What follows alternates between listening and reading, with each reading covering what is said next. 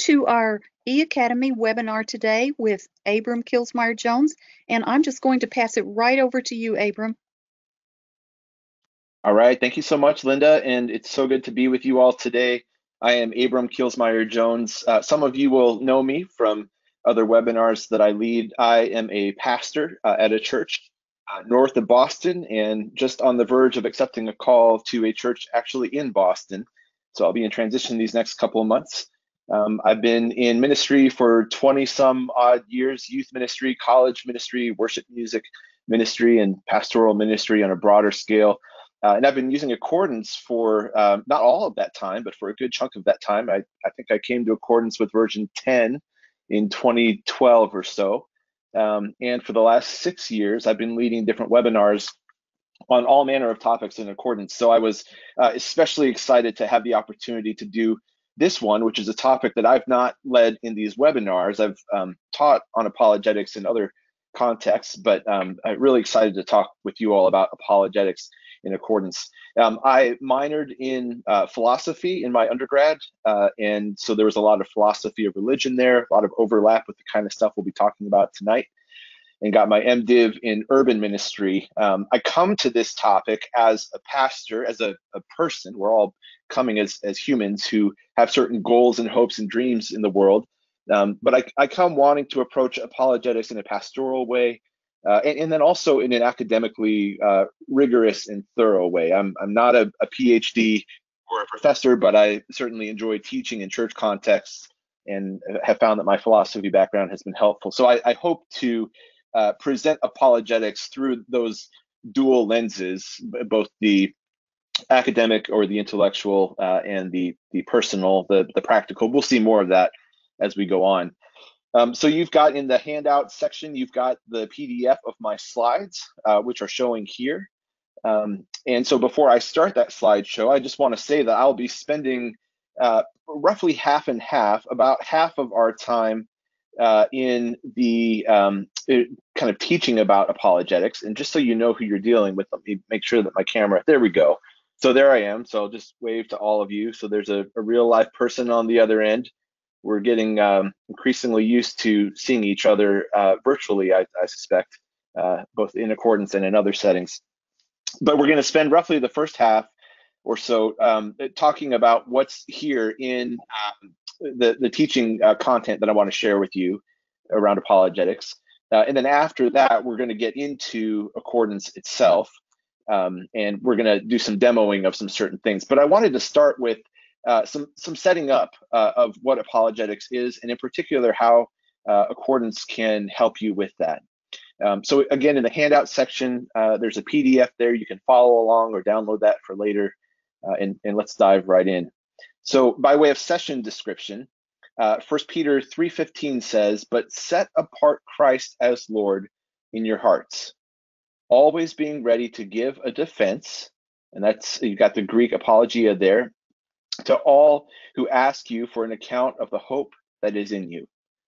This workshop explores apologetics as a defense of the Christian faith. Of course, there are apologetics that may not center around Christianity per se.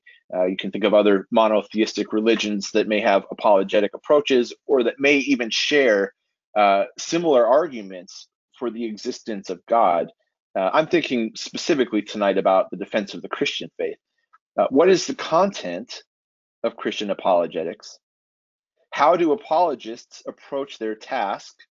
And then this workshop also highlights specific resources available in Accordance, as well as showing you how to navigate the app to answer some of the questions that you might have. So 3 main parts. I said 2 before, but there's really 3 main parts. The first is Introduction to Apologetics, and I'll do a little bit of teaching. My pastoral heart, my teaching heart will come out through that, and the mind that I try to bring to this, the practicality. And then the second major section is using Accordance for apologetics. So I'll demo a couple of resources and features. And then at the end, we'll have some time for submitted questions. There is, as you may have seen already, a questions box where you can submit questions along the way. We've got some other staff who will be attending to that. But at the very end, any questions that haven't been answered, I'll take some time and we'll make sure that we've done our best to address those. Well, let's talk about apologetics. Let's define it. And this comes from a resource in accordance, and you can see here it's called the Pocket Dictionary of Apologetics and Philosophy of Religion. In fact, if you look at the red circle, it's an app called Pinpoint. It shows my cursor. My cursor turns from a cursor to a magnifier, or well, I guess it's a gloved hand. That means that this is hyperlinked. So if you have this resource in accordance and you click on this hyperlink that I put in your presentation here, it should take you right to the entry. So those of you who have this resource and want to look for yourself, that's the citation information, and it will take you right there in accordance. But here's how this Pocket Dictionary defines apologetics. It says it's the rational defense of Christian faith. Historically, apologetic arguments of various types have been given. Philosophical arguments for the existence of God, arguments that the existence of God is compatible with suffering and evil. We're going to go a little bit more in depth with that tonight. Historical arguments, such as arguments from miracles and fulfilled prophecies, and arguments from religious experience, including mystical experience. So you can see right away, apologetics briefly defined as the defense of the Christian faith, but it branches out into these other categories and particular pieces of content and even methodology, ways that you approach it. This blue underline is not hyperlinked in your handout, but if you were to look up this entry in accordance, this would take you to the entry for miracles, the entry for religious experience. One of the things that's great about accordance is that there's hyperlinking all throughout lots and lots of modules. So that's one way to understand apologetics. You'll notice the ellipsis here. I didn't put the full definition there, but if you have that resource, you can click on it. And if you don't have that resource, accordance will tell you, and it will take you to the link where you can pick it up in the store. It's not very expensive if you don't have it. So here's another definition of apologetics. This comes from the Apologetics Study Bible. I want to say this is Ken Boa, if I recall correctly, who's writing this part of the Bible. But again, you could find that if you clicked on this. And I wanted to read this a little bit longer, but it's worth considering as we begin. Apologetics may be simply defined as the defense of the Christian faith. So we saw that just in the slide before, right? Defense of the Christian faith. The simplicity of this definition, however, masks the complexity of the problem of defining apologetics. It turns out that a diversity of approaches has been taken in defining the meaning, scope, and purpose of apologetics. The word apologetics derives from the Greek word apologia, which was originally used as a speech of defense. In ancient Athens, it referred to a defense made in the courtroom as part of the normal judicial procedure. After the accusation, the defendant was allowed to refute the charges with the defense. The classic example of an apologia was Socrates' defense against the charge of preaching strange gods, a defense retold by his most famous pupil, Plato, in a dialogue called the Apology. This is very helpful background information, and whether you know Greek or not, there is actually a Greek cultural connection to this word too, that here's the historical context in which this arose. Now, if you were to look at this article or do further research in accordance, you may be curious, well, okay, that's several centuries still before the New Testament. And so how do we get from apologetics in this sense to the same Greek word being used in Peter? This entry in the Apologetics Study Bible, I believe it's in the introductory material. It will go on to describe that. And that may just be something you'd want to check out more, is the history of the word. We've got other resources that I can point to that can talk about that. But there's a simplicity in saying what apologetics is, the defense of the Christian faith. But once you get past that, the what and the how, and even how far does it go? What's theology versus what's philosophy? What's apologetics versus what's belief that maybe I don't feel like I need to justify? And how do you justify that kind of stuff? You'll find your mileage will vary depending on who you're reading or what you believe or who you're talking to. But basically understood, it's the defense of the Christian faith. So this is a resource. It's not in accordance, but it's an excellent resource. James Sire, The Universe Next Door. And we won't go in depth with each of these tonight just because of the limited nature of our time. But I wanted to equip you with something. This I think has been, for me, the most helpful framework that I've had to answer this question of what are the questions? What questions does apologetics ask? Or we could say, if apologetics is a defense, what is it defending? Well, it's defending the Christian answers, the Christian worldview answers to these questions. So these categories really help when you want to move from, okay, let's do apologetics, to what are the actual topics I need to research. I have used this a handout along these lines with young people as a youth minister. And so I think this is accessible to anybody that you might be talking to or having these conversations about. And of course, these are deeply personal questions as well. So without unpacking each one, just to read these through, James Sire defines a worldview as how you view yourself, others, the world, and God. Of course, other people might use language like God's, your higher power, supreme being. Of course, for Christians, there's God, capital G. But Sire says that a worldview answers these 7 basic questions. What is ultimate reality, or the really real? That's the meaning of life question. Why are we here? What's it all for? What is the nature of external reality? That is the world around us. So ultimate reality may overlap with external reality to some extent, but there may be an extent to which ultimate reality goes beyond just the external reality that we can perceive around us. And again, how people answer that question is going to vary wildly, but those are the sorts of questions and tasks of apologetics to make a defense for how a Christian worldview would answer these questions. What is a human being? Are we at worst a random collection of atoms? At best, are we demigods? Are we somewhere in between? Of course, the classic Christian answer is usually begins with we are made in the image of God. And that, of course, has overlap with Judaism as that comes in Genesis 1. Another question, what is the meaning of human history? Of course, the Christian worldview answers that it leads up to and culminates in a sense with Jesus at the cross and the resurrection. And then there's the second coming and this grand culmination where God makes all things new. What is the meaning of human history? What happens to a person at death? So that's the question of the afterlife. And then this really interesting question, which as a philosophy major, I especially appreciated. How is it possible to know anything at all? Do I really know what I say that I know? And if so, how? And if I'm reasonably confident that I know a thing, how can I communicate that to someone else? And should they automatically know that thing as well? And what if they don't? And what is the source of my knowledge?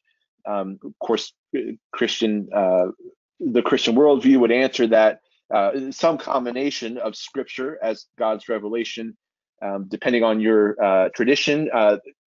Christian tradition carries a certain amount of weight. So you think about the early church councils and the creeds who sort of pulled some of these foundational beliefs together. For example, the word Trinity, you may know, is not in the Bible, but the doctrine of the Trinity would be considered an orthodox, classic doctrine of the Christian faith that came about through those first centuries of folks combing through the scripture. So we know that, or we believe that we know that God exists as Trinity through scripture, but also tradition, and then reason and experience play a certain role. So how is it possible to know anything at all? And then there's also this great question of how should we behave? What should we do about it? Ethics and morality, knowing right from wrong. And of course, the Christian worldview gives you love God and love your neighbor as yourself as 2 very fundamental ways of being and acting in the world. And there are lots of ways that those commandments get unpacked and fleshed out throughout Scripture. So how does apologetics answer questions? Is what I want to look at next. If we've been looking at what questions does apologetics ask, what's some of the content of apologetics, then how does the apologist go about her or his task? What's the approach? What's the method? If we were to go back to that verse in 1 Peter, for example, there's already a suggestion there. Well, it's not a suggestion, it's a command, it's in the imperative. Do this with gentleness and respect. So there's something to how you defend your faith, how you give a reason for the hope that is in you. Peter wants to say, Peter, inspired by God, wants to say it's not just the content, it's also the how. How do you do it? And he says gentleness and respect. And of course, we could look at other verses too.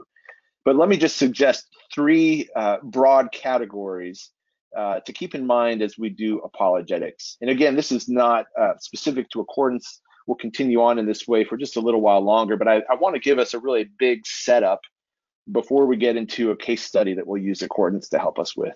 Because I think it can be easy to default to, apologetics is just proving a point and proving that you're right, and that's it.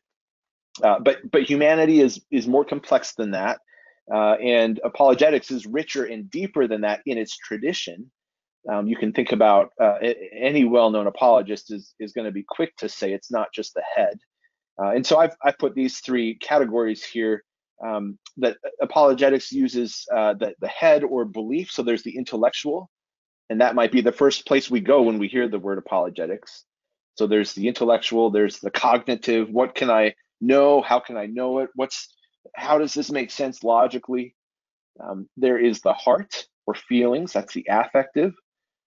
So it may be that I have no problem believing a thing intellectually, but I'm just not feeling it. And what should I do about that? And maybe the answer is I don't need to do anything about that because I don't always feel things. But what about my feelings? Aren't they important? And what about feelings in general? And what about love of God, not just as an abstract concept, but as something that I actually experience and feel in a very real incarnated way? So head, heart, and hands. You'll see this threefold distinction from others. I did not make this up, but you'll see this in lots of contexts. So head, heart, and hands. And so that's action. That's the practical.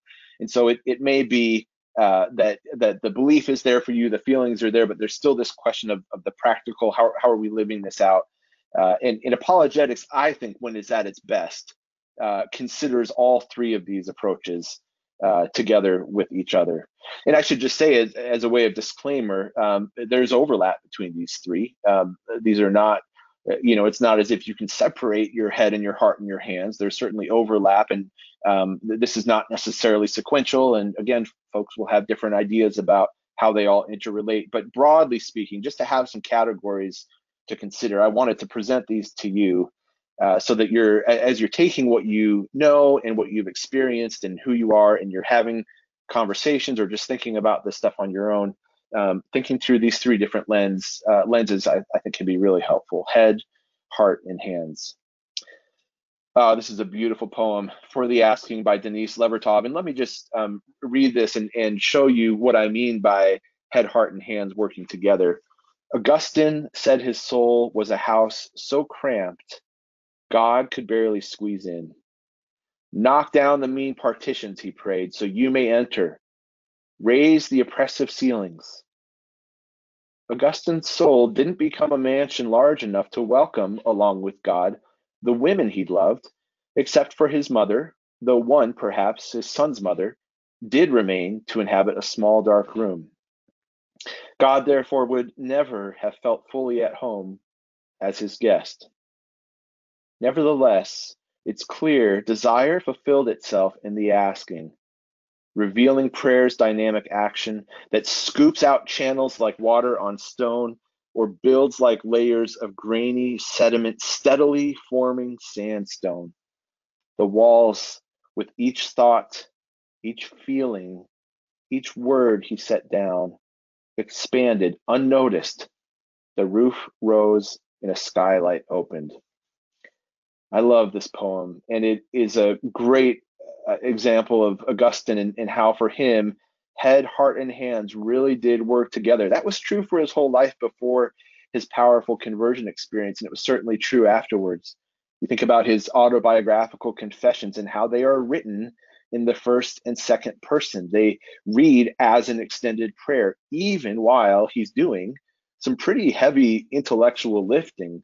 The affect is very important there for Augustine. And there's something in the action too, that hands piece of it, that prayer has a dynamic action. It scoops out channels like water on stone. You may not even be aware of it unnoticed, but as you pray, the roof can rise and a skylight can open, your heart can open up to God. So I find this a lovely poem, and I would be happy to spend the whole hour just hearing what you think about this and reflecting on this together, but I'll have to leave that to you all for further reflection. But it's just to say Augustine, one of the church's foremost apologists and one of the church's best minds. I think this Levertov poem is a really good read of Augustine and his approach. And so you have the head, the heart, and the hands all working in tandem together. In my opinion, that's apologetics when it is at its best and its fullest and its richest. So we've seen head, heart, and hands. This is how apologetics answers questions. I want to look a little bit more, just briefly, at each, and then we'll move into a case study, which will take us into accordance before long. So the head, belief. And I'm thinking in terms of three directions here for each of these three. So I'll give you an upward, an inward, and an outward. Again, there's probably some oversimplifying here, but just for the sake of having a framework, I wanted to present this. First, there's upward. When we think about the intellect, we think about how do we know, that question of epistemology. And again, the Christian worldview answers, and not just the Christian worldview, but you'd see this in other religious worldviews, but our answer would be God. It's through revelation. I know in my head, because it's been given, it's been revealed to me. So I guess I could call this downward. If you think metaphorically about God is up there and we're down here. So the head stuff comes through revelation, scripture, Jesus Christ as revelation, and so on. There's a lot more we could say about that, but I just want to give this outline here. And then there's an inward component, I think, to the head. You know, what's going on in my head? How do I view the world? So that's me. That's the worldview question.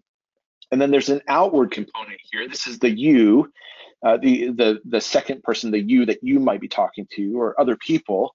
This might be how we think about apologetics proper. It's the rational conversation that we might have with another person, or engagement we might have with them around particular topics. But there is this upward movement, this up and down revelation that happens, that the Christian worldview believes that that's how we know anything. And then there's this inward movement of worldview and kind of working that out before I even talk to anybody, maybe. Or as I talk to someone, maybe I go away and inwardly reflect on what I've been discussing outwardly. So that's the head, belief. And then we've talked about this question already, but I think a chief question here is, how do we know? What are the possible limits to our knowledge? And then there's the heart, feelings, another useful lens through which to think about apologetics. And again, if we do upward, inward, outward, we've got God, and that's the relational piece. So regardless of what I believe or what I know to be true or what I think I should believe, what is my relationship like with God? And is this belief leading me to praise? You know, is there some, can there be a doxological, a praise-oriented posture to apologetics? Is it more than just a dry philosophical exercise for me? And not that philosophy is dry, but am I internalizing it in my relationship to God, is the question that we ask there. And that connects to the inward turn, and how am I feeling about this, and how am I feeling in the presence of God? And there's a very real pastoral element too to apologetics. You know, we're going to talk about the problem of evil in a little bit here, and it may be that the person you're talking to or listening to is not really connecting with the logical reasons for the problem of evil. In fact, just pastorally speaking, and your experience may differ, but I have found that folks in their moments of greatest pain, the best thing that I know to do with them is just to sit with them in that pain and to mourn with them in the presence of God.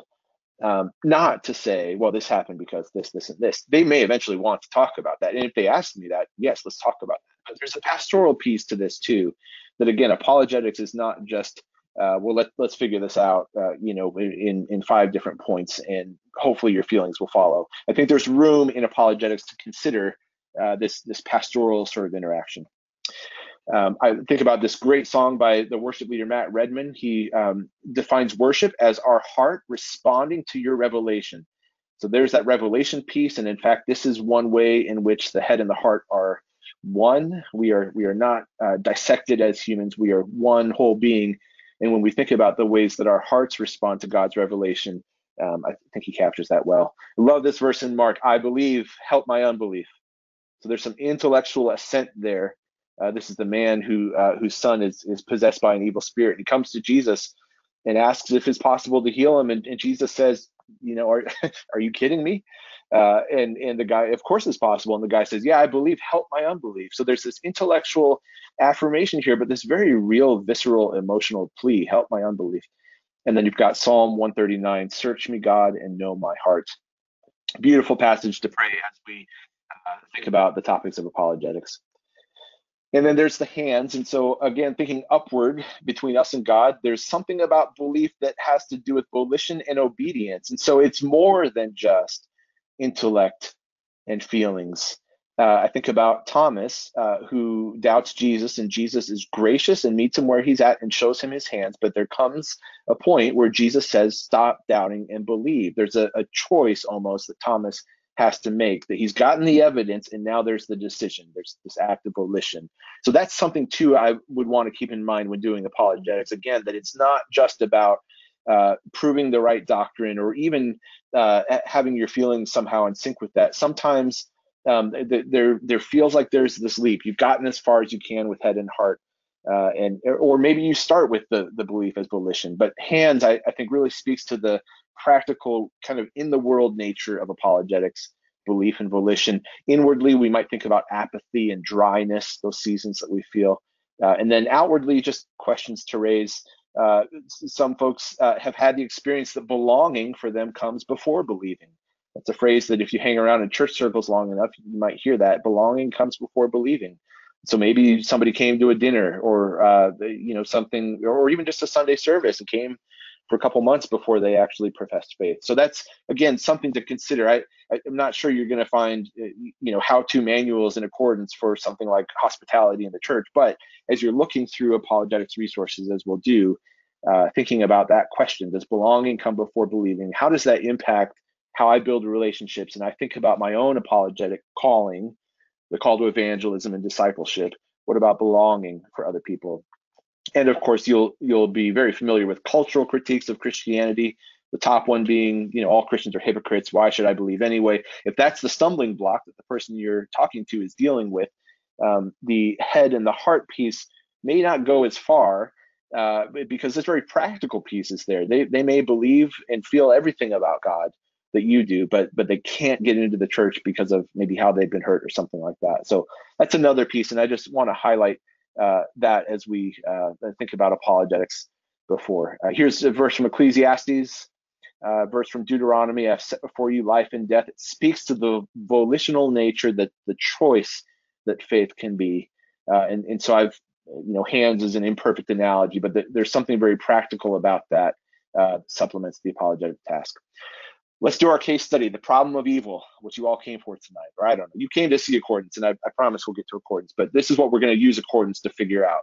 Or I'm not going to, that's over promising. We won't figure it out. You might, and if you do, let me know, but we'll try to make some progress on understanding this. The problem of evil, a case study. So this is formulated in different ways. In fact, as we go to our accordance resources, we'll even see it formulated in different ways. I've seen a 3-point version of this, a 4-point version. Here's a 5-point version. Number 1, God exists. Number 2, God knows everything, omnipotent. I'm sorry, that's omniscient. I apologize for that typo, and I'll get that corrected. So God is all-knowing, that's omniscience. God is all-loving and good, omnibenevolence. God is all-powerful, omnipotent. But evil exists and persists. So the problem of evil then is that if God exists and knows about evil, that's omniscience, and loves all creation, that's omnibenevolence, and if God can stop evil, that's omnipotence, if all of numbers 1 through 4 are true, why is number 5 also true? So the problem of evil is, how do all 5 of these things exist in reality together as all being true? Well, so here's what some have proposed. And just to note again, omniscience is the word for all-knowing here. I apologize for that typo. Here's one proposal to this. So if we've got these 5 propositions, and the problem of evil is, how do all of these truths exist together? I mean, on a visceral level, the problem of evil is there's pain and there's suffering, and it hurts and it's terrible, and I thought God loved me. When you get to actually writing out the propositions, this is why that's a problem. This is why a person has that visceral response. So here's a proposed solution. Number 1, there is no God. And so that would be the solution of an atheist, or perhaps an agnostic might posit that there may not be a God, or we can't know. So that solves the problem of evil. The numbers 2 through 5, or I'm sorry, numbers 2 through 4 become irrelevant if there is no God. Another option, number 2, God is good and loving and can stop any evil, but God doesn't know about every evil. You won't see this in every formulation of the problem of evil, but some of them do. God's just not aware, and if God were aware, he would stop it, but he's not. So God's not omniscient. Another possible solution: God knows about and can stop any evil, but he doesn't love us enough to. Which is sort of a rough charge to try to answer as a Christian. Another possible solution: God knows about evil and even wants to stop it out of love, but is not powerful enough to. And so God's power is somehow limited, or maybe God is sort of more stuck in the unfolding of real time with us than we thought, and that would explain why. Like, for example, if God didn't know the future, maybe he wouldn't be able to prevent something that was about to happen because he couldn't see it coming. So that's one proposal. These are not my proposals, but these are some proposals you hear. And then another proposal: evil does not really exist, or it's an illusion. And some version of that, this is grossly oversimplifying, but if you look at Buddhism, there's a centering on detachment from evil that doesn't necessarily say there's no such thing as evil, but it talks about a sort of detachment, and it sort of gets into this realm of, number 5 is the one that's incompatible with these things. So how does apologetics answer these questions? Again, we had head, heart, and hands. So very briefly, I'll just give you an overview, and then we'll go look for answers in accordance ourselves. But the intellectual response to the problem of evil would be the free will argument, an appeal to logic. God created humanity with free choice, and so we're going to use that free choice to hurt each other, whether on purpose or on accident. And God has set up the world in such a way that his love for us means he doesn't interfere with or override our free choice. At least not consistently. And so in an intellectual sense, that's one explanation for the problem of evil. A heart explanation for the problem of evil might be that there's some greater good at play. So that's an appeal to feelings. Numbers 1 through 5 are true, but there's some greater good that evil is made sense of. And maybe we know this greater good, maybe we sort of know it, maybe we won't know till later.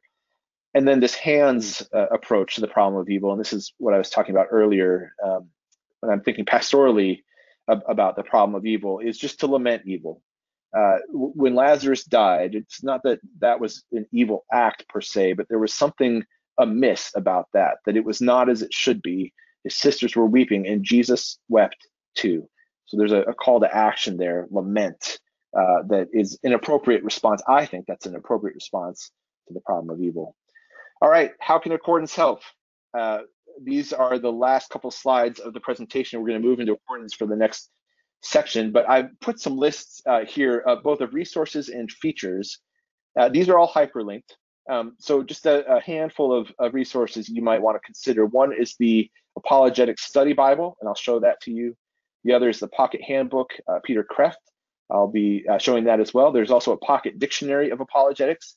Accordance has just released this 2-volume history of apologetics, split into 2 main eras, and it's got a lot of source readings that I'll show you that as well. And then John Warwick Montgomery, a full collection of his resources. And then commentaries. Don't forget commentaries. Any commentary worth its salt is going to address the difficult questions that come up in the biblical text.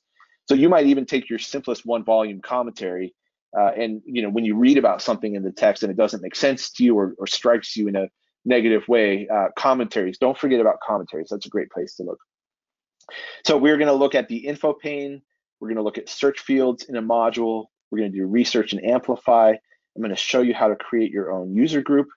And we're going to, along the way, do a little bit with user-created tools, namely the stack and the user tool that will help us track our findings and our observations. So these are the resources we're going to use. These are the features we're going to use. And there's much more you could do, but I want to keep it simple. And the reason, again, for the extensive introduction is I want us to have a sense of what it is we're trying to do before we even get to accordance. This has been one of the most helpful ways I found to use accordance, is to just take some time to know what it is that I'm after, to know what my approach is. Something like apologetics is much more than just what you can do on a computer screen. Although high school, Abram Kielsmeier-Jones didn't know that, and so I was in AOL chat rooms arguing with people defending my faith. And God can use anything, and maybe God used that, but that's not how I would approach it now. I would fill out the head with the heart and the hands. So just have those in mind as you approach accordance. But then when you get to accordance, you'll be able to use it in a really effective and powerful way because you know what you're looking for. You know, for example, that you may have a friend who is in deep pain right now, and what they're looking for is some sort of relational encouragement that God is not absent. And so you would be approaching your apologetics resources with that particular piece, that affective piece. So as we use accordance, I would just brainstorm, and I might do this in a text edit document, or I might just do this in my head. But I would want to brainstorm: how are we going to find the problem of evil in accordance? How are we going to find the problem of evil in accordance? And so, and I asked that question because the phrase "problem of evil." I mean, I can just show you accordance. I'm certain that it does not occur in the Bible. So that's not going to help us much. So we're going to need to think about other words like theodicy, and you may or may not know that word, but it'll come up eventually. And so, okay, all right, maybe we search for theodicy, but like the word Trinity, that's not in the Bible, so we need to try something else. Suffering, evil, sin. So we could try any of those. Okay, now I've got something. I've got sufferings. In fact, here we have right away Exodus 3:7. The Lord said, I have surely seen the affliction of my people who are in Egypt, and have heard their cry because of their taskmasters. I know their sufferings. And there's a comma there. So I mean, that's already powerful to me, right? Just to think about God knows the sufferings of his people. And there is some encouragement in that. Or, well, maybe not for everybody. Maybe some people think, well, if he knows my sufferings, why doesn't he stop them? But there's at least this wonderful relational acknowledgement here. This button here, this is called the context slider. And depending on how you have your preferences set, if your search results are just giving you individual verses, you can slide this context slider just a couple notches to the right, or you can go to A, which is all. That will show you all text. That way you can see, all right, God knows their sufferings and what? And I have come down to deliver them out of the hand of the Egyptians and to bring them up out of that land to a good and broad land. I'm talking about the promised land here. So this already gives us some insight into the problem of evil, that God knows the evil that befalls his children. God delivers sometimes people from evil, even it looks like, I would venture to say that the free will, the choice of the Egyptians would not be to have them delivered. They wanted to keep those slaves. So there's something even there where God seems to override the preferences of the Egyptians.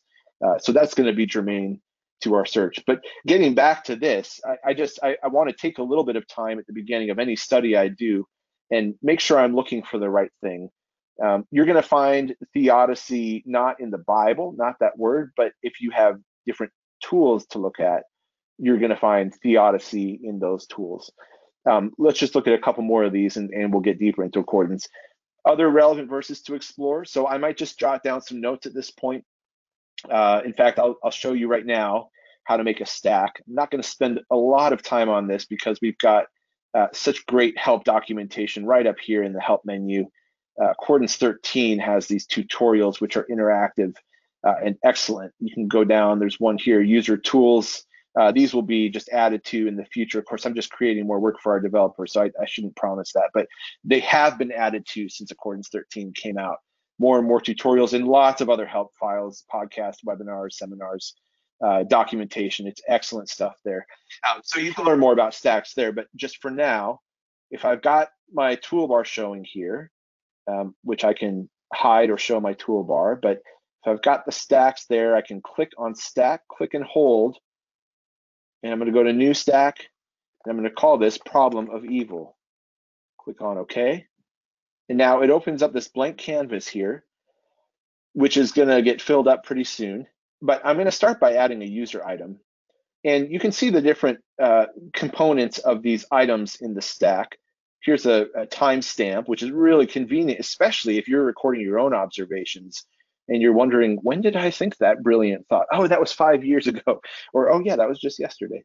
Or why was I thinking that? Well, you've got the timestamp, so that can at least help you a little bit.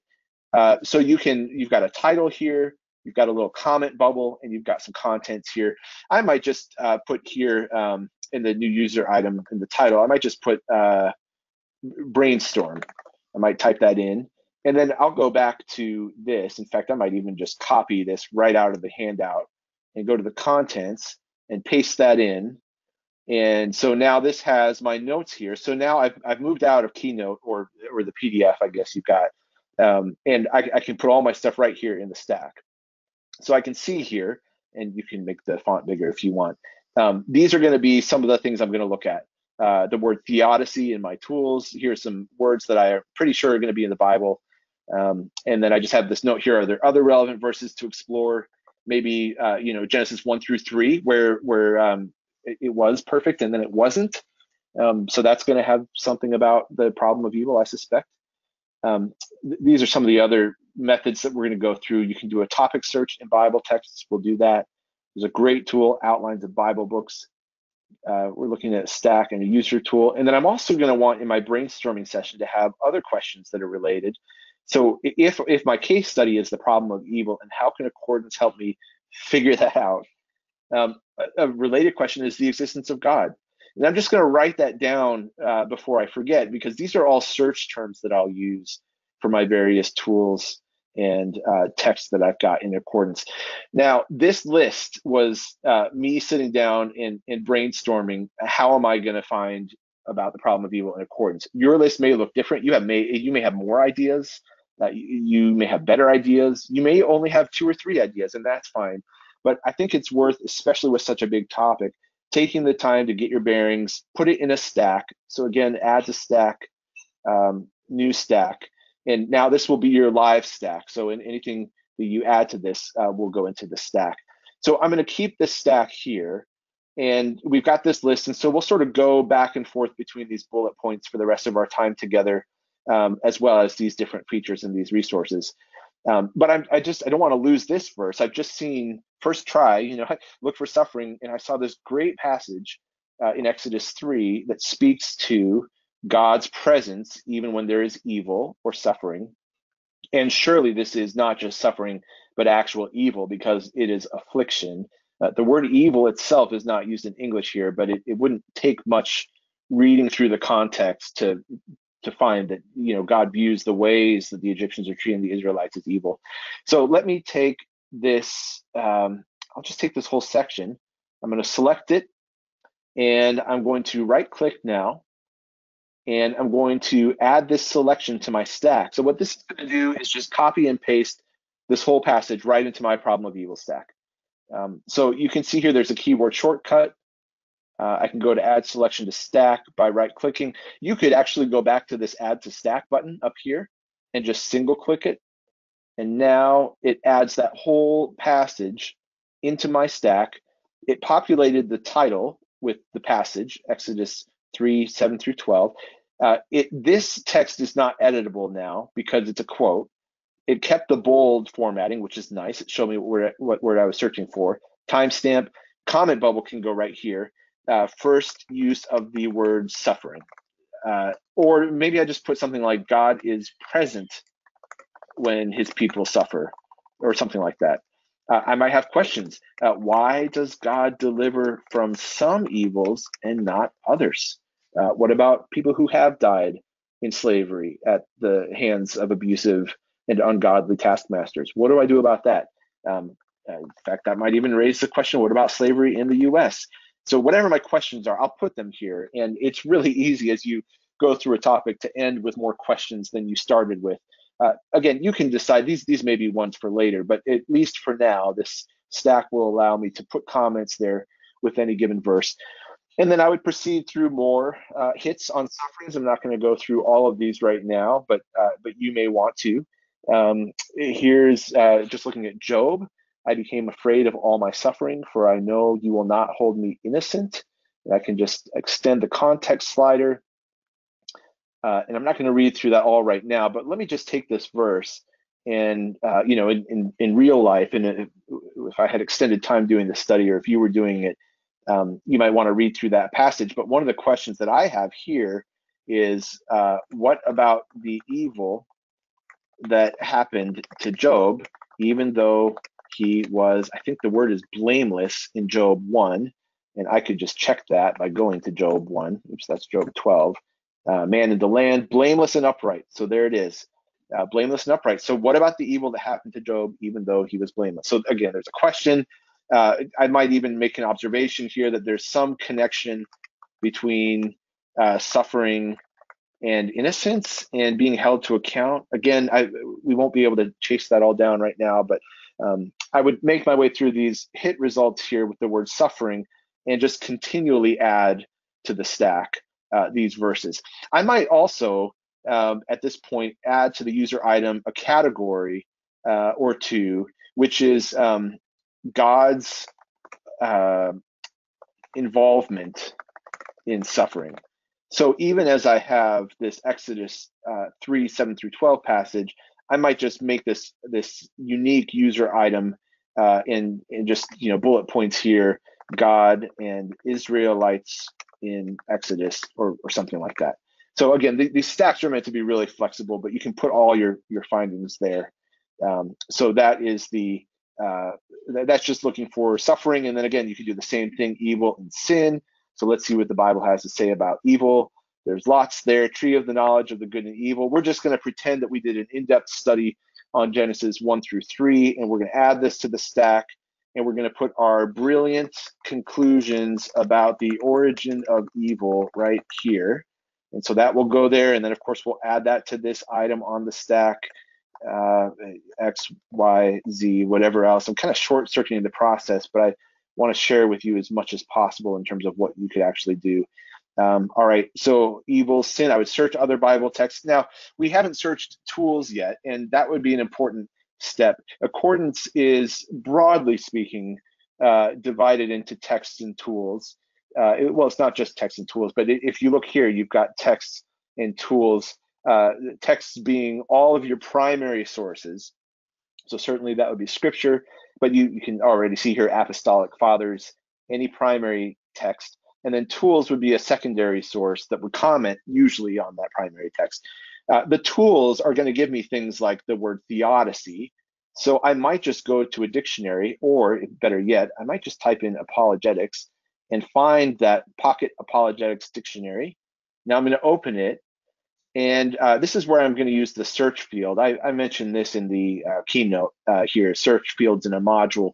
Accordance sets up its modules so that you can search a module in a number of specific targeted ways. It's more than just if you were going to do Command F or Control F on a web page or a Word document. You can actually search by the specific tags that Accordance puts with the coding when it puts the module together. And I tell you that because when you're using a dictionary, more often than not, the starting place will be entry. And so for here, I will put theodicy. Now, notice as I'm typing, I start typing THE. Accordance gives me this quick entry list of words here. These are not all the words in the English language that begin with the letters THE. These are all the words in the Pocket Apologetics dictionary, all of the entries that begin with THE. So I can see very quickly what sorts of entries there actually are. So sure enough, here's theodicy, and here's a paragraph on that, an answer to the problem of evil that attempts to justify the ways of God to man. I don't know who that quotation is from, by explaining God's reasons for allowing evil. Two of the more important theodicies, this is good stuff for our search, are the soul-making theodicy, which argues that God allows evil so as to make it possible for humans to develop certain desirable virtues, and the free will theodicy, which argues that God had to allow for the possibility of evil if he wished to give humans free will. All right, so we talked about free will a little bit earlier, and soul-making theodicy, when I said that maybe in this argument for how evil can coexist with God, I talked about maybe there's some greater good beyond evil, that in the light of which evil makes more sense. That's the soul-making theodicy. Whether you believe, and faithful Christians, of course, disagree on this, whether you believe that God is ordaining a particular evil or merely allowing it, or I should say ordaining suffering or allowing it, that God would not be one who does evil, but one who could either ordain suffering or allow it. Again, I suspect on this webinar, we've got different takes on that, and maybe within yourself, you're divided on that. Either way, those evils or those the sufferings, whether they're allowed or ordained, have a soul-making function. I think about the story of Joseph and when his brothers sell him into slavery, and he says to his brothers, "You intended it for evil. You, the brothers, intended it for evil, not that God did in that instance, but that God intended it for good." And so God brought some good out of that. That's a soul-making theodicy. I'm going to just take that and add that to my stack because that's good stuff. Now, what I don't have to worry about really is citation because the stacks do that for you. So you've got, there aren't quotation marks here, but the color of the stack item tells you that this is from something else. And in fact, you've got the source information right here. So I know this is not my own explanation of theodicy. In fact, as I close that, my cursor, as I hover over the source information, turns to a magnifying glass, which means this is clickable. This is hyperlinked. You can click on this, whether it's the cover image or the title here. Now, when I do that, conveniently, Accordance goes right back to that very entry. I didn't have Pocket Apologetics Dictionary open. I may be looking at this stack a month from now. I may have forgotten I owned this module, but it takes me right back to that module. So there's some great stuff there. Soul-making theodicy is something I want to look at, so I'm going to add that to, I don't know, somewhere in my stack. I might just say here, soul-making theodicy, God allowing suffering versus ordaining. How does that work? I'll just leave that there for now. But I just want to add that note there as well. But I've got this quotation now on theodicy. So the search fields are, the entry took me right to what I wanted. Now, that may not be enough for you, and maybe you want to stay in this resource. You can change the search field to English content, type in theodicy, and you're going to get now 11 hits. Let me just make this zone a little bit easier to see. So now you've got theodicy, not just where it occurs in an entry, but where it occurs in the actual body of that entry. So not just the title, but the body. So this is helpful. I might not have thought to look up problem of evil. I probably would have, but in case I didn't, it shows me that theodicy is mentioned there. This hyperlinks to free will defense. I can follow that. There's theodicy again. So there's a lot more that I've got here. I can do the same thing, add it to the stack, and be on my way. I wonder, I just want to go back to theodicy and see if there's anything about the soul-making theodicy, and it doesn't look like there is per se, so we can come back to that later. Yeah, I'm not finding soul-making in there.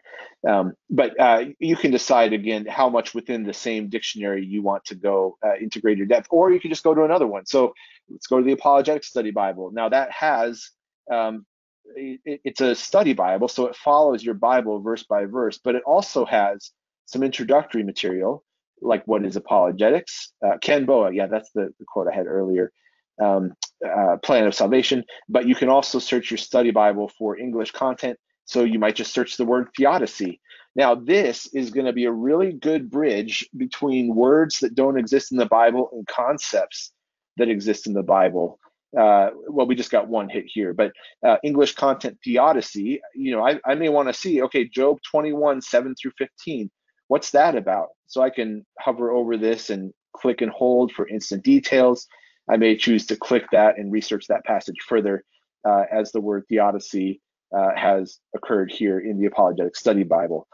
So if theodicy is anywhere in this particular tool, it's going to show up. So that's the tool module, the tool category of modules, I should say, in Accordance, that you can search it for words that may or may not appear in Scripture. What you can even do, which is not just combing through individual modules all at once, is the research feature. So I can go to File, New Tab, and Research, and I can just type in the word theodicy and say, I want to find that in all of my tools or all of my text. Let's just try all text because I'm pretty sure, yeah, we'll get nothing. So that was searching every primary text I have, Bible and otherwise, and there was nothing there. So I could expand the search to all tools, or I could just do all. And then in the research search, you've got subcategories here if you just wanted to home in on one. Again, we've got more help documentation on the research function and some good webinars on that too if you want to go further. But let's say you just go to all. So research theodicy in all. And depending on the size of your library, and if you've done a research search in a while, it might take a little while. I don't know if I can scientifically prove this, but experientially it's true that after I've run a few research searches on accordance in a given session, they tend to go a little bit faster. But what this will do is it will search your entire library. Hopefully it won't crash it, as it just did here. I like to crash accordance in every webinar to show you this screen right here. Well, that's not true, but do see this. Accordance crash. Would you like to recover the most recent autosave session? Yes, I sure would, because I had some tabs open that I wanted. Okay, phew, it's all there. So file, new tab, research, and you can search, maybe we'll just search dictionaries, and we can type in the word theodicy, and it will run through all of your dictionaries and give you theodicy wherever it occurs.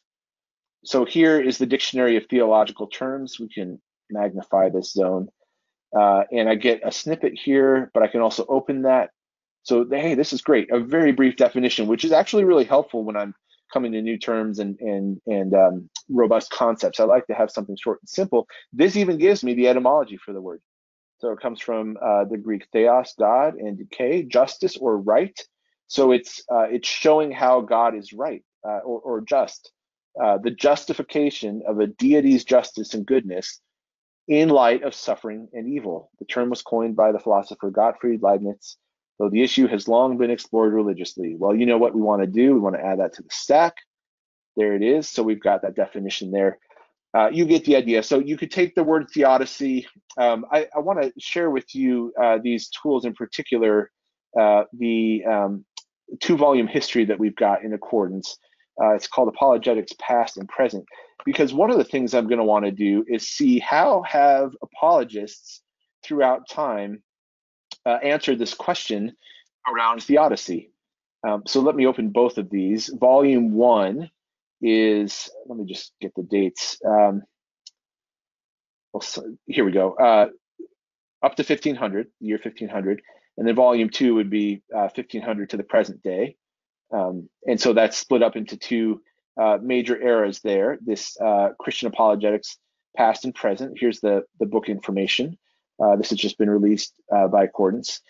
So I might take either one of these, and I might say, all right, well, how did people in the first millennium and a half since Jesus walked the earth, how did they talk about theodicy? And so I could think about what search field that might be.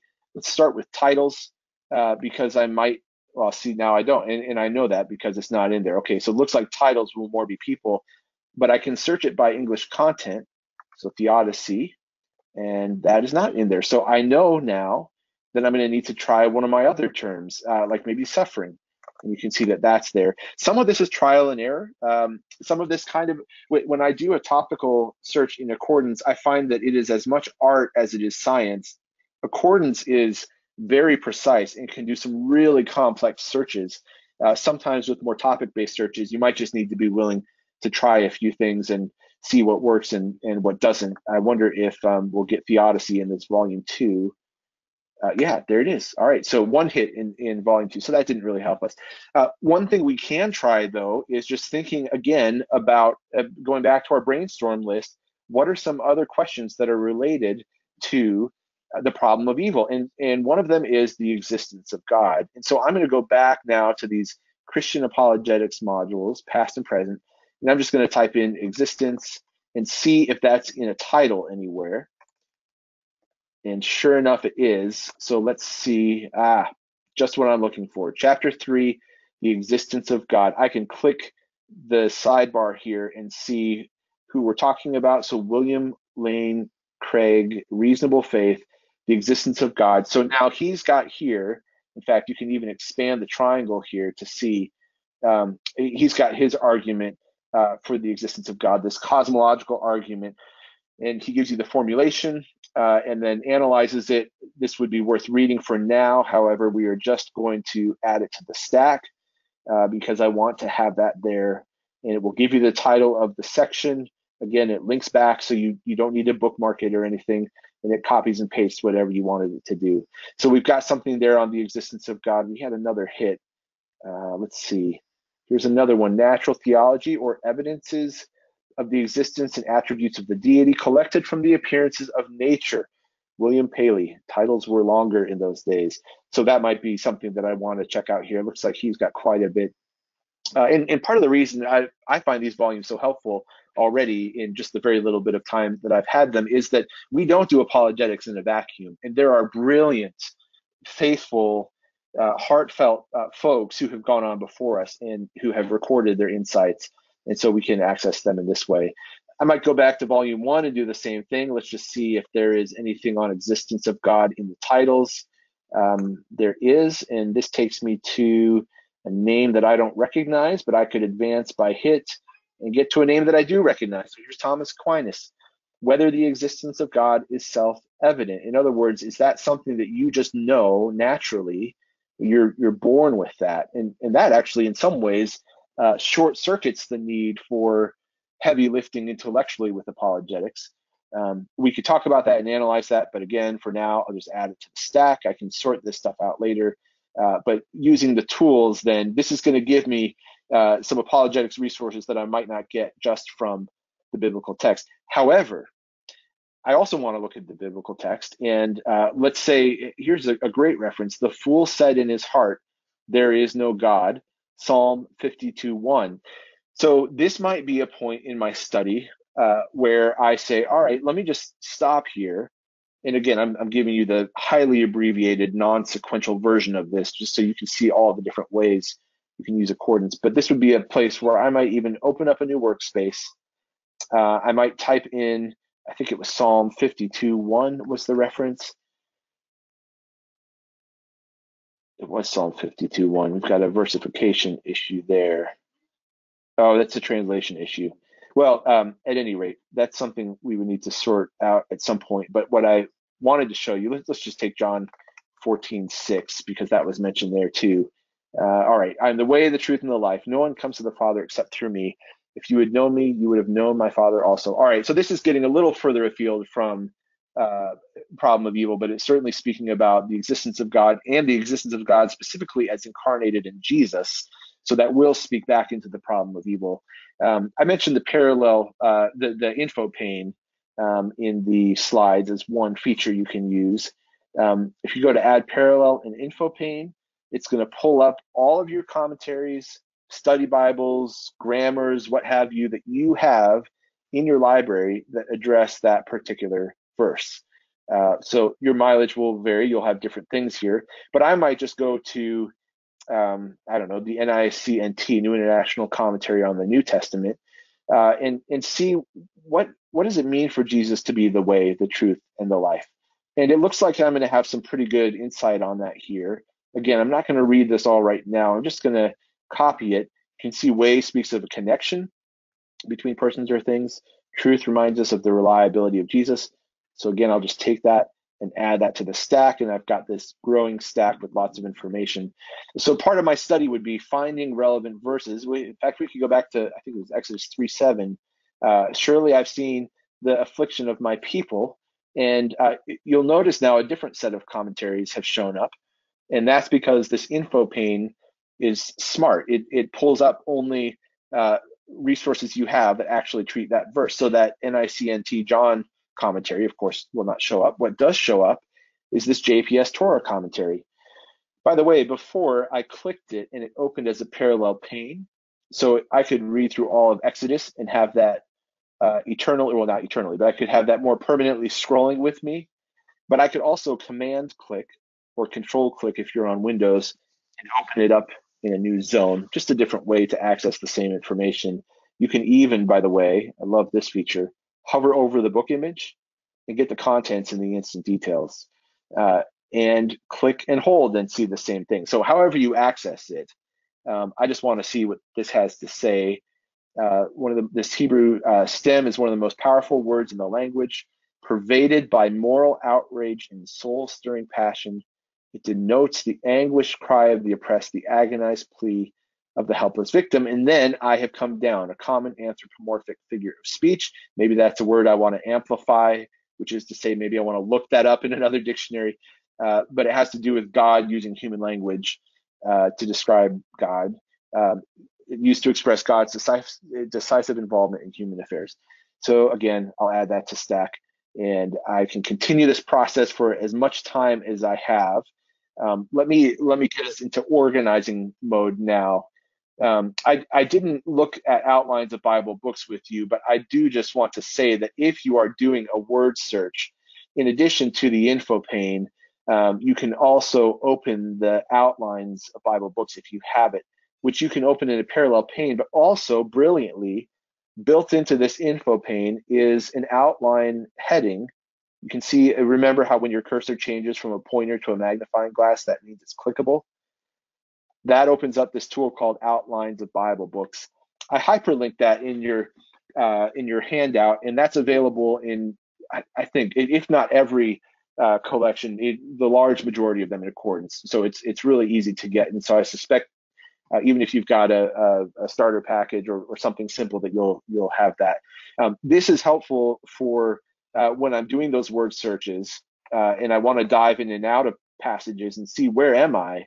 So here's Exodus 3:7. Here's the outlines. Now this can follow me. So I go to Numbers 14. There's suffering, and here's what's going on. So that's a really helpful tool that I like to have open in parallel when I'm searching the Bible for these different words. Compassion is a word that comes to mind just now. I might even want to see, do God and compassion, where do they occur in close proximity to each other? We didn't get terribly advanced with searching tonight, but one just basic, really good go-to command is the within command.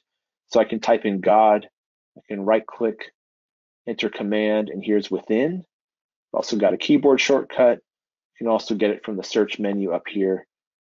Enter command within. You don't need to know all those ways, just a way. You can also start typing. So God within, remember this quick entry feature? Well, Accordance doesn't know if I want the word within or the command within. So it gives me options. I choose the command. I'm going to say within, let's say within 3 words. Now I'm going to say compassion. God within 3 words of compassion. Okay, well that didn't show up. So again, this is where it's trial and error. So I'll try within 6 words. I'll need to recognize that God may be referred to with the pronoun as he, and so I might need to broaden that search. But as things come to mind, I will do those searches and add them in. So yeah, all sorts of words you could search in Bible text as well as your tools. We looked at the research function, did a brief overview of that, whether it's the word theodicy. I'll just leave you to explore the topic search if you like. Outlines of Bible books. We talked about a stack. And being aware of other questions that are related. Again, I commend these resources to you. We didn't really look at Montgomery today, but there's some other resources you can check out. And these are just some of the features that we use today. Now, what we didn't do was a user tool, nor did we organize our thoughts. So let me just spend just a few minutes wrapping up with that, because depending on your personality type, it could be really frustrating to end with a stack of great thoughts, but they're not organized at all. So let me just speak briefly to that, and then we can make sure that we're using the remainder of our time for any questions that haven't been answered. So I need my stack, and it's gone. I don't see it, so I can get it in a number of places, but I'm just going to type into my library, problem of evil. There it is. All right. So I've got, you can just scroll through here. Here's my brainstorming. Here's some Bible passages. Here's some more notes that I would have fleshed out. Some dictionary entries that are here. And by the way, these Christian apologetics resources, they have a lot that speak to this that we didn't look at. So your stack in real life would be more robust than this. But there's a couple things you can do with this stack. You can organize by importance or sort by importance. So if there is something, let's say you've got, let's just do a new user item, and I'll call this summary conclusions. I try to never leave a stack without some kind of thing like this, because presumably I am the closest to this topic right now, closer than I will be when I'm not at the webinar and I'm eating dinner, or tomorrow morning when I'm on to a meeting or something else. And so in this moment, when I've just been doing the research, I might just write, do some free writing now, things that I've learned, questions that I have. So I might just talk about God is close to those who suffer. And again, that's pastoral, practical. It's also, there's an intellectual argument to be developed there as well, but I'll just leave that note there. I may say soul-making theodicy. I buy it or I don't buy it, but I'm going to research it more. And I may just put some questions here. Why evil allowed in some cases and not others. And then I would star this. And now when you sort by importance, your starred stack items will go to the top. You can also use any number of other user tools in accordance. You could use what's called paper, which has really nice integration with stacks. You can also create a new user tool that would be your own accordance tool that would basically be more outline oriented. Both papers and user tools are outline oriented. Let me just briefly see if I've got a good, well, that one's blank. Yeah, here we go. So here's a user tool I use. I teach a session on systematic theology. And so with the user tool, you can use different headings to make your own outline thing. And you may want to take your stack and put it into this, or to use a paper in accordance, which is another user-created module. We could go on all night talking about all the different ways you can store stuff in accordance. And I just want to mention a few so you have some things to, maybe you're already using them, or maybe you want to go to the help files and look through some of the tutorials or the accordance help or readmes or podcasts or what have you, and look at more of these. But that's just one important thing, is that for me, I would be remiss if all of this research didn't end up in some kind of, I'm not going to answer the question of the problem of evil, but I might have some concluding thoughts, and I can put that in the stack. Or I can decide I have a few more minutes, and so I'm going to organize this into a user tool. And it's going to be a nice outline, and so you can use accordance in that way. Now, accordance will save this anyway, so you could also, if you get called away, just come back to your stack later. But especially for those of you for whom it will be frustrating to have a stack of items, do consider starring them and organizing them in that way, and also maybe thinking about something more permanent, like a user tool you create on apologetics with headings and subheadings. And again, you'll find lots of great help sources for that for free within accordance as you want to build your own repository of apologetics. I'm going to stop there, and with just acknowledgement that this is a vast topic, and I'm quite sure I have left things out, both in terms of apologetics and in terms of accordance. So there's so much more you can do. My goal has been to equip you with kind of one framework for apologetics. There are other ones too, but we looked at Sire, we looked at this head, heart, and hands idea and different approaches in apologetics. We took a particular case study and talked about how we can use accordance to help us get at understanding this problem of evil. So I hope this has been helpful to you. I commend to you further study, of course, on any of these questions. And even if you have just a beginner entry-level library, just a few searches is going to give you a lot of information that you're going to be able to work your way through and start to get better understanding of different questions that are part of the apologetics task. So let me stop there and just recognizing our time, and I will check in with our other organizers in particular and see if we have any questions that have not been answered or questions that folks might have for me. Thank you so much, Abram. This has been thorough, fascinating, powerful. I really love the way you integrated all the different aspects of apologetics in a meaningful way. We only have one question and one comment, and now, other than people are now saying, well done, excellent. But if you do have any questions that you'd still like to ask Abram, now's your time, your chance. Let me just, one of the comments was hard sayings of the Bible is also a good resource in accordance. And yeah, if you have any comments on that. Yeah, thank you. Yeah, no, that's great. And, as I was preparing for tonight, I wish I'd thought of that, because, of course, my last 5 minutes of preparing are, what are the hardest questions people are going to ask me? And my answer is, well, you can go look for those questions in accordance. And this is a great place to do it. Hard sayings of the Bible. So yeah, thank you for mentioning that. That's a great resource. You can just see briefly how it's organized here with different questions. So yeah, good stuff there. And that has a special place in my heart. That was the first module as a as a content developer here at Accordance that I ever worked on years and years ago. Oh, So nice. good stuff. Excellent. I know, right? All right, and here's a comment that might stretch a little bit. Shouldn't the argument first define and agree upon what is evil? Going back to the original comments on the problem of evil. If we don't have a common agreement on what is evil, it would probably be impossible to answer how those 5 questions could all be true. Yeah, absolutely. Yeah, that's such a great point. And in fact, academics get teased, philosophers especially sometimes, for spending the whole first chapter of the book just defining their terms. But there's a reason they do that, and that's absolutely right. In fact, we even see that in thinking about some of the synonyms, and just how quickly we can stumble over a possible distinction between suffering and evil and sin, and there's overlap, but then there's areas in which those are not the same. So yes, thank you for that comment and that question. That is excellent. And so again, for that, I might think about, there's various ways to go about defining terms. You could go with, I was going to say the industry standard. That is not how we talk about theology. But if there is a kind of commonly agreed on or often quoted definition, you might go with that. But again, that would also be something where I might use the research module and see if I can get a nice handy definition. I might just go to my dictionaries and type in the word evil and see if I get evil as an entry. And interestingly enough, well, here it is in Webster's dictionary. So I've got something to start with. But yeah, here it is in the theological dictionary. Okay, so I've got some good starting points here. That which opposes the will of God.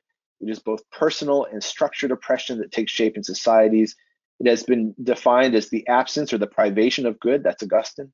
Distinctions are made between physical and moral evil, natural and intrinsic evil. And in fact, these then become their own sort of subcategories of theodicy. Is that, okay, well, the free will argument may explain why somebody hurt me, but it may not explain a natural disaster. Of course, there could be a connection there, but it certainly wouldn't be as obvious or a direct one. So these distinctions get made. So yes, all that to say, thank you so much, whoever mentioned that. Yeah, brilliant point. Define your terms before you begin. And I think that, especially in just thinking pastorally, that's going to help in conversations with other people, making sure you're actually talking about the same thing when you think you are, but maybe it turns out you weren't. Thank you. Here's another one. Let's see. A question about how to quote from an electronic source you're using. Yeah. I guess in Word or something like that. Yeah, just how to do it. Yeah. Yeah, so let me just open up TextEdit, which is just a stripped down Word, just stripped down text word processor. So we'll take this entry since we've got it here. I'm going to select it. I'm going to go to right click, which is where I was getting add selection to stack. But I'm going to go here to copy as. And you've got some options here and some keyboard shortcuts. I used to know these all, and I don't use them anymore, so I've forgotten them. But it doesn't matter because you can right click, copy as. And what you're probably going to want is citation, which is going to give you both the quotation and the source. So you've got, here's the definition, and then here's the source, and this is hyperlinked back to the location URL in the app itself. If you wanted to, you could also just copy as bibliography, and you'll get just the source information. Now, if you're trying this at home, it may look different from what I have here, and that's because you can customize how you cite things, and that's right here under citation in the preferences. So you can put markers around it, and there's a lot of other settings here that you can adjust if you want to. But yeah, the main thing is right-click, copy as citation, and that will bring the information with you when you copy and paste it into any other document. Super. Here's an interesting question, and I don't know if I know the answer to this, but maybe you do.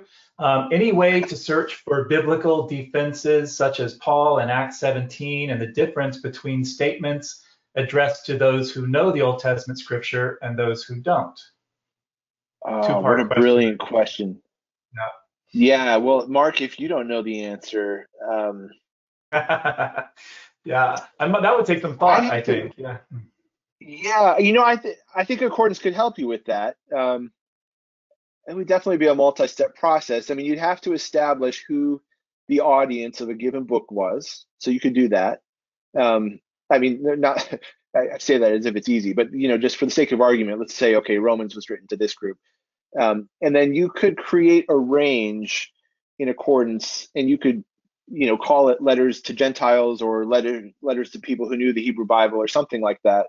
Again, you'll have to oversimplify, and I suppose that you could search those ranges, and then this is where Mark or Rick is going to have to help me out. Could you do an infer search from there to find, well, but see, that's not going to answer your question anyway. Yeah, I don't know. Well, I think that's a great idea, just the idea of creating a range so that you can search within those specific areas. So that in itself is really good. And maybe if you go to Acts 17, maybe just going to the info pane and seeing what other resources might mention similar biblical defenses. Yeah, that's great. And in fact, yeah, I would even, you may do well with your cross references there in the info pane at that point. And so I've got that somewhere in here. Well, anyway, it exists in the info pane. You can do that. And you might even think about like the Bible Themes Dictionary could be an option there. That's something that you can search by passage, but it will also link back out to other concepts and other passages. So yeah, using a tool like that, that's a great idea, Mark. By the way, David Green, Elizabeth's dad, says to say hello. I told him I would pass that on. Hello, David. I'm so glad you're here. Let's see. Question, does Accordance have any plans to continue to reach out to more authors and publishers of apologetics content books primarily to add to their library? I'm currently pursuing my MA in apologetics and would love access to more apologetics books for use in classes. Let me answer that if Abram doesn't mind, or he can add to it. But we certainly are. And in fact, as Rick Mansfield and I were looking at Abram's talk, we saw, Abram mentioned The Universe Next Door by James Sire, and that's an IVP publication, and we have a great relationship with IVP. Rick and I have both read that book multiple times. It's a wonderful resource. I can't believe we don't already have that in Accordance. So I've already sent an email to initiate the steps in getting that resource from IVP. So we'll be doing that. And again, just an excellent resource. And yeah, well, one of the things you might want to do if you go to the forums from Accordance, inside of Accordance, there's one of the forum areas is for requesting a module that you might, a resource that you might want to have in Accordance. And that's one of the ways we gauge interest. And and when it's important to us. We definitely look at that as we plan our next development. And so yeah, that's a great way to get that in front of our eyeballs. So yeah. And I don't see. Let's see. Oh yeah. Okay. David Green says we didn't get into Van Til and presuppositionalism. That's the next one. I think Mark's taking that one. Oh no, I'd stay away from that for sure. Let's see. Atwood Rice is saying, do you have any intention to look at works by Greg Vanson or Cornelius Van Til, who are by far the best apologists of the last century, going along with presuppositionalism? We again, Accordance is kind of limited in our in our development resources, so we have to really be careful and think carefully about the kind of resources that we're going to develop, so adding those that should take you right to the module request. You'll need to have an account and sign in, which should be pretty straightforward, but you can search and see if the request has already been made for your particular module and just add your voice to that, or certainly can create a new topic.